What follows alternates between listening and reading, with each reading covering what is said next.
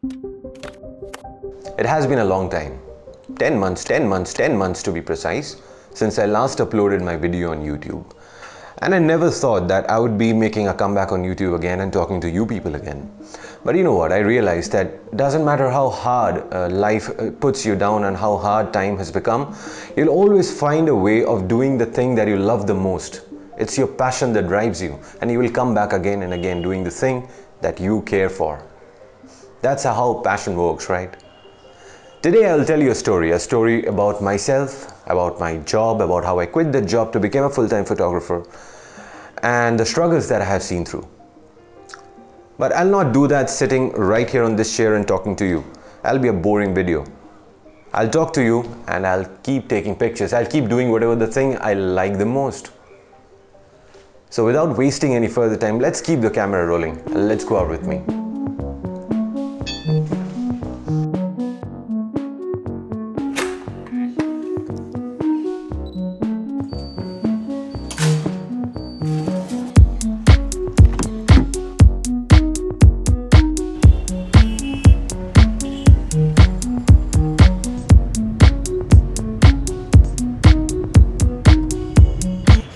So here we are. I am at the Prinsep Ghat in Kolkata. This is the pre-wedding destination of my city. So I am here at this place because my love for photography started when I was a kid and I visited here with my dad. You know, at that time I don't remember having a camera. None of us in the family, we possessed a camera at that time. But I wanted to take the pictures of the beautiful bridges and the beautiful water body that you can see around here. So I have come here to again take some pictures. So let's do that. Let's take some pictures and we'll be back again with the story.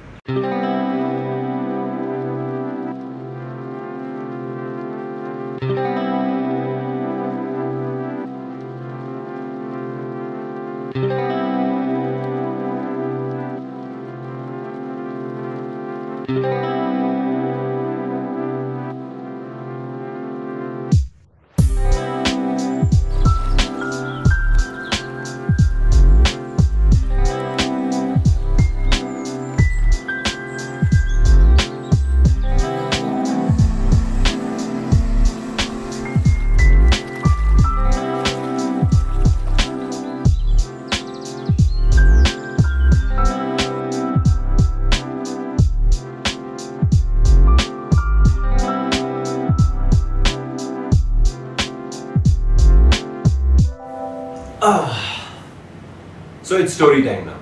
I thought of, talking to you guys while shooting there at the Prinsep Ghat. But people are looking at us in such a way that, it was not possible. And that's very common in our city, that whenever you're carrying a full vlogging kit, people are just too curious and they just want to listen what you're doing. But nevertheless, I'm here, relaxed at my own room. And let's start about my story. I was around 20 or 21 years old when I got my first camera. I bought it with my first salary. I completed my education in the year 2011 and I got my first camera in the same month that I got my first salary. I started shooting for hobby, not for profession, because I loved photography, and my love for photography is mostly because of the city that I live in Kolkata, because the beautiful heritage, the beautiful culture and the beautiful architecture in the city has always intrigued me into capturing the images whatsoever. So from then I started my job, and I'm not gonna name my companies that I worked for, but I started working at a multinational company. Since the moment I started working, I realized that I couldn't do this for the entirety of my life, because that's not what I was meant to do and I was not enjoying it. But I had to continue working there because, we belong from a middle class family where your job is as important as your life.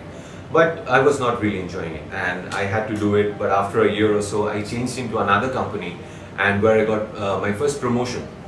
And then slowly years passed by and the time went by. I made some horrible financial decisions about my life. I couldn't handle money. I wasted all the money that I earned, and I was already in a soup before you know it. But still I was working because that's the only way now, which started as a career, later it became a compulsion that I have to work because I have to pay the money to the bank. So that's how it went on for the next 7 years, and I slowly started to realize that the thing that I'm not even liking, or the job that I'm not even interested in, I got a promotion there. So why not invest some time for myself and do the things that I love doing and change my passion into my profession?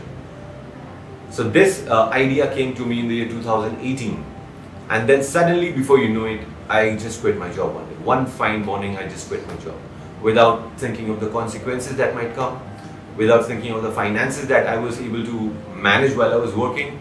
But I just quit it. I wrote one email to my manager, and that's it. I never went back to my office again. And then the period of struggle just came in. Initially, I was shooting for my passion, because I was loving it. But now when I quit my job and I had to look into photography into more serious perspective, all the problems started to come in. There was so much competition and I had no idea what to do. I was a total novice, and really I was really depressed by thinking about how I'll handle the money every coming month.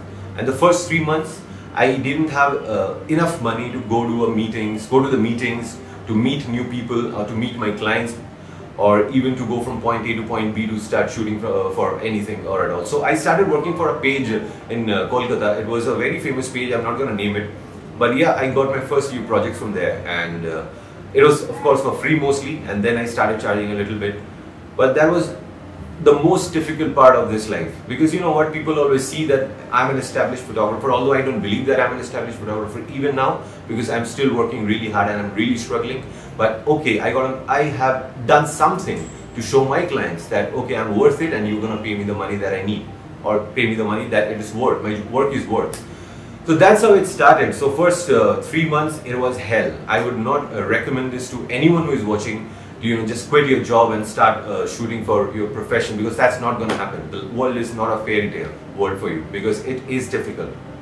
And I didn't have enough gear with me to, you know, shoot professional, because I saw all the professional photographers with those expensive gears worth millions of bucks. But come on, man, I was just a normal guy. I just got my first professional camera, which is not even a professional camera, which is Sony a6000, which is a basic camera as it can be. And with that camera, I started shooting professionally, as you would say, because once you start getting money out of your work, you call it a professional thing. So that's how it is. There was one thing which my job is responsible for, or which my job gave me, is the ability to write quality emails. And that's how I got my clients, because I was able to write them great emails, and you would be you had a compulsion of replying to them, because that's what I was talking about today as well, a friend of mine, about how you write emails and stuff like that, so that the other person or the person whom you're intending that email to will reply back. So I got that communication skill mostly on writing, and it helped me land a few clients initially, but after a year or so, I was able to survive. And I was really surprised at this, because you know, I never thought that I would be working as a full-time photographer, even though I quit my job for it, but there was always a doubt in my mind. So when I started it as a full-time photographer, after a year, looking back into the finances, I was able to handle most of it, and very successfully. Although I am very careful now with my money, and I don't really spend the way I used to. But there has been constant support by some people. You know, in life you would need some people who would support you. It may be your family, it may be a friend, it may be from a source that you never expect from. But there are few people who would keep constant support in you, and who trust you and trust your skills and ask you to go forward. That's very, very important. And I have that with me. And that's how I have been shooting for the last 3 years now. And I am planning never to work again. Never to work again for someone else. I mean, I'm always working for my hobby, working for my profession, working. I love the job that I have right now. So that's how it is, basically. So if you are thinking that you want to turn your passion into profession, or if you love photography or videography or anything related to any form of art, I would say you can do it. There is nothing you cannot. All you need is one simple thing: your strength, your ability to believe in yourself, and the ability to never give up. Never give up on your dreams, because no matter what the dream is, or no matter how big the dream is, or how ridiculous the dream is, it's always achievable. Age doesn't matter, your education doesn't matter, and your background doesn't matter. You can always have the life that you want. It's just that you have to continuously work hard towards it. That's the only bit of advice that I want to give all my viewers, that if you're thinking of doing something that you love doing, and you want to feed your soul every day, day in and day out, just believe in yourself and keep doing what you love. And that's how you're going to be move forwarding. So that's it. That's my story. That's actually a very small story, or a story that doesn't even matter. But you know, it's a big deal for me because I want to share this with you. And this video took me 10 months to make because there are so much problems, so much personal issues that I've been facing that I couldn't continue with YouTube. But thanks to my friend Sarabjit here, who is behind the camera, who is always pushing me to come back on YouTube again. And this video, you're gonna see some cool cuts and cool stuff in this video, and that's all done by him. I am just a mere actor in this this video. It's just my story to tell. He's the man behind the camera. I will link his Instagram link on the description box below, and there it is, Sarabjit Unedited. Alright, so that's all from my side today. I'll be back again. I promise that I'll be back again next week with another video, and this time things are going to be a little different because I'm making a comeback. So I guess things are not going to be the same as you have seen so far. It's going to be more entertaining. So if you like my videos, I know that you have given me immense support. I never expected that when I come back on YouTube again I'll have 3,000 subscribers, but I have it now. Yeah, so that's all from my side today. I'll see you again next week. Till then, happy shooting and take care of yourself, and keep following your dreams. No matter what, you will achieve it.